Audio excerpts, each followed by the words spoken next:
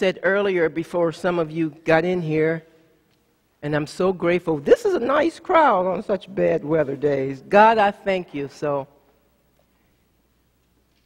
Jesus will always make a way. And I said, I always ask God to let me preach with the Holy Spirit, whether I have 10 people or 10,000 people. So you're going to get the full Jesus message today. Not a broken down one or a half one. You're getting the full one today because I need this myself. Jesus will make a way. And let us not, before I get started, let us not be dismayed. What a friend we have in Jesus. We want to see more kids and youth and parents, we have to testify. If we want to see more youth and parents on Sunday mornings, and we have to go to the superintendent of the school board, Dr. Jason McCandless, and say, look, we can't have all these sports activities on Sundays. I know you all have been doing this for years. I went to him when I first got here. But parents, if you organize, even if your kids are grown, but remember what they went through, and I understand that there's scholarships or whatever, but we also have a moral obligation to make sure that our kids have a foundation so that when things get rough, they have someone to go to. Now, I know I'm preaching to the choir right now because you are here. However, I need you to spread the word. Amen? Jesus will always make a way. You hold me safe beyond the reach of my enemies. You save me from violent opponents. That's a translation from the New Living Bible of Psalm 18:48b. And for me, this complements our Lucan text today, chapter 4. Verses 1 through 13. But I want you to hear this story first. Some years ago on a hot summer day in Florida, where a lot of our people are right now, in Florida, laughing at us. And I'm ashamed to say, sometimes I say, God, you know, you can let it get cold in Florida if you want. And let them know what they're missing. And if I say it out loudly, Nelson will say, Pastor, that's just wrong. And I will say, God, I'm sorry. But a hot summer day in South Florida, a little boy decided to go for a swim in the old swimming hole behind his house. In a hurry, not thinking, he dove into the cool water. He ran out the back door, leaving behind shoes, socks, shirt as well. He flew into the water, not realizing that as he swam toward the middle of the lake, an alligator was swimming toward him. His mother in the house was looking out the window and saw the two as they got closer and closer and closer together. In utter fear, she ran toward the water, yelling to her son as loudly as she could, "Baby, watch out, watch out, watch out." Hearing her voice, the little boy became alarmed, and he made a U-turn to swim to his mother, but it was too late. Just as he reached her, the alligator reached him. From the dock, the mother grabbed her little boy by the arms just as the alligator snatched his leg. That began an incredible tug of war between the two. The alligator was much stronger than the mother, but the mother was too passionate to let go. A farmer happened to drive by, heard the screams, raced to the area, took from his truck his gun, and shot the alligator. Remarkably, after weeks and weeks in the hospital, the little boy survived. His legs were extremely scarred by the vicious attack of the gator, and on his arms were deep scratches where his mother's fingernails dug into his flesh in an effort to just hang on to him. Then came a reporter to the hospital who interviewed the little boy after the incident.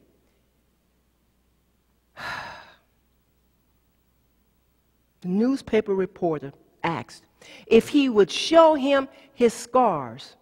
So the boy lifted his pant legs, and then with obvious pride, he said to the reporter, "But look at my arms.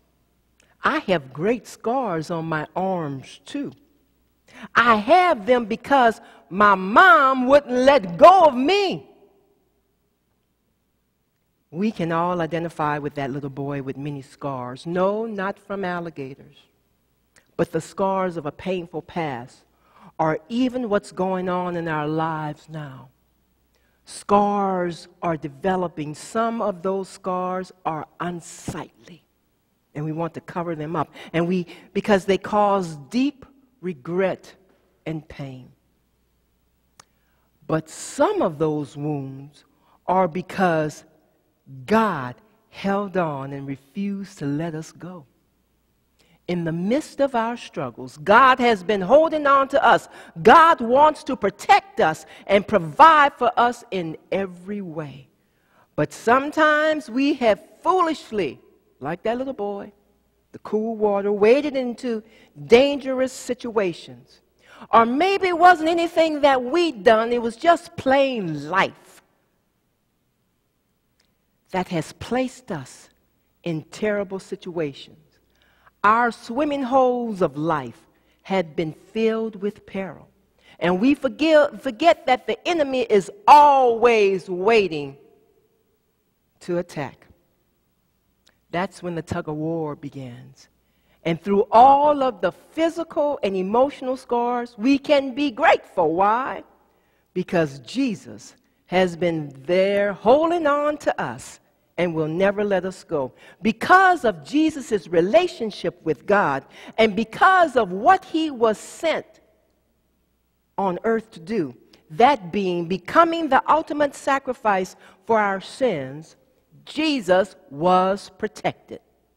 Because nothing spoils God's plans. But that's if we're obedient, if we are obedient like Jesus. Let's discuss this text. The devil tempts Jesus. For those of you all who don't believe in the devil, look at the text. The devil tempts Jesus as we find out when we continue reading chapter 4 of this Lucan text, that he's about to begin his ministry in Galilee. Remember, every time when you're on the track with Jesus, every time you try to do something good, there's Satan trying to attack you. The devil wants Jesus to literally deny God and worship him. The devil is so stupid. Yes, I said it, and I'm not afraid of it. He could attack me right now, and maybe my mouth would be closed, but that's only if God allows. And I'll call down First Gentleman or Martha Ann Donaldson, because she's going to be giving one of the messages during Lenten services. And hopefully they can read some of the stuff and finish the sermon. So I'll say it again. The devil is so stupid that he ignores that all he is offering Jesus already belongs to Jesus, because God has given Jesus authority over everything. So what does Jesus do? Jesus responds to the devil with the temptations, with scriptures and promises of God, of God's word. We must fight temptations with the word of God. Oh, you're not as familiar with the Bible too much, you may be saying right now? Then sing hymns or contemporary Jesus song. Oh, you're saying you're not too familiar with those songs either? Then just say with everything that you have, Jesus, please help me to not give in to these temptations. I was on my way from the calling hours from Russ on this past Friday. I opened with prayer and a song. And you know how I feel about a cheese and a cracker. And we didn't have any in the house because I'm cutting back on cheese and crackers. I love a good cheese. Don't care how much it is, I love a good cheese and a good cracker. And as I was passing Stop and Shop, Guido's, then Price Chopper, I said, Jesus, please don't let me turn into these places and get any cheese and crackers. And as I drove past, I started laughing. I said, oh, okay, God, I'm living my sermon. Like you say, live the sermon. Jesus, and you may think that's a small feat, but I was thanking God all the way to the condo. I didn't stop. I got home and told Nelson Ross, I didn't get any cheese and crackers today. He said, what about olives? Said, didn't stop and get those either. Jesus will make a way. Here we go. We're going to pick up. And please know that temptations, that being the possibility of sinning, and you said, but Pastor, how can buying cheese and crackers be a sin? When your doctor tells you to back off because she wants to keep you around for a little while. And just think, it's not just because I would eat a little piece of cheese like this. I'll eat a piece of cheese like that.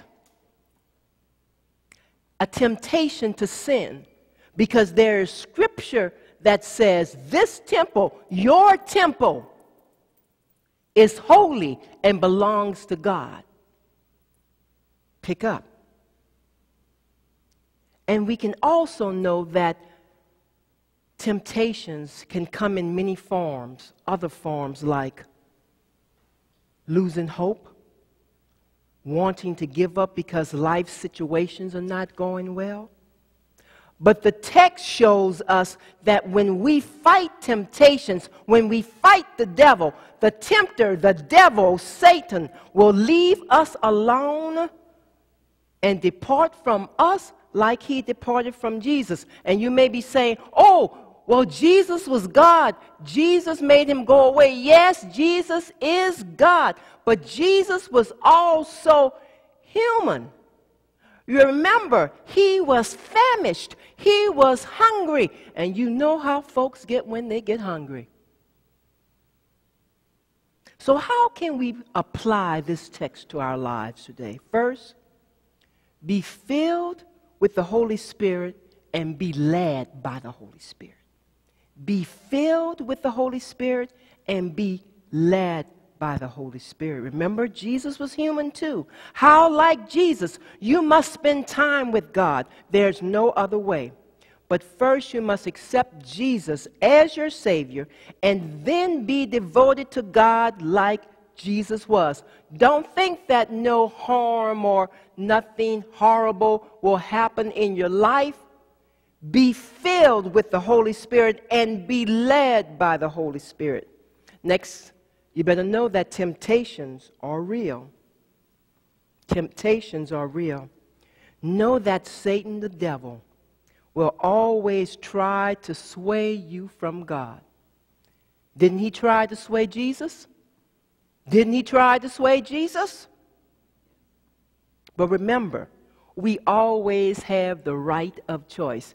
Just like I was driving past Stop and Shop and Guido's, and when the last one came, Price Chopper, it was like the car was swaying to turn. And I was going like this. Now, I know it was my imagination, but it looked like the car was swaying. But I fought, and I didn't choose to make that turn. You always have the right of choice. Satan will tempt you with, oh, you don't need to go to church today. You don't need to pray or do daily devotionals. You don't need to forgive your enemies. You don't need to do anything that pleases God. Why? Because just place yourself first. If Jesus would have given in to those temptations, he would have been placing himself first as a human being. So first, be filled with the Holy Spirit and be led by the Holy Spirit. Next, know that temptations are real. And finally, believe that you will be victorious. The situations we go through may be difficult, and at times we may want to give up. But remember, Jesus, as I said a little while ago, he was famished. He was hungry. But Jesus trusted God and knew that God would make a way. Just like Jesus will always make a way from us. Jesus was able to quote God's promises because he knew and trusted them. That's how Jesus knew that God would make a way from him out of the temptations. Remember